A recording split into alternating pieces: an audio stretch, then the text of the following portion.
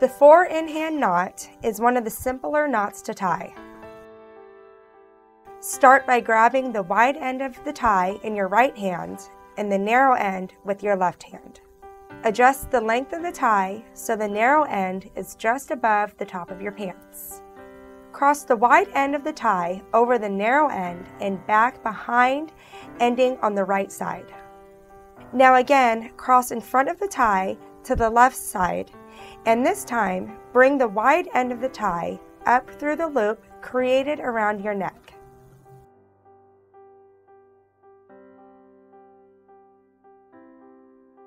Once you get that pulled through, take the wide end of the tie and insert it into the loop at the front of the tie caused by passing the wide end of the tie around the narrow end of the tie.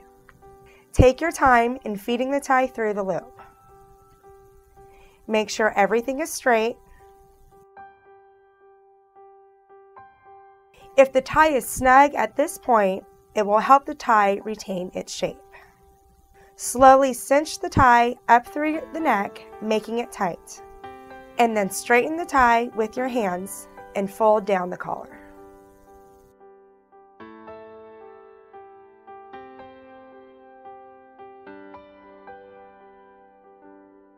Do a little adjusting, and you are good to go. And I didn't do my hole. Oops. Hold on, let me redo it. Okay, I'm trying to teach myself how to tie a knot, okay? Okay, so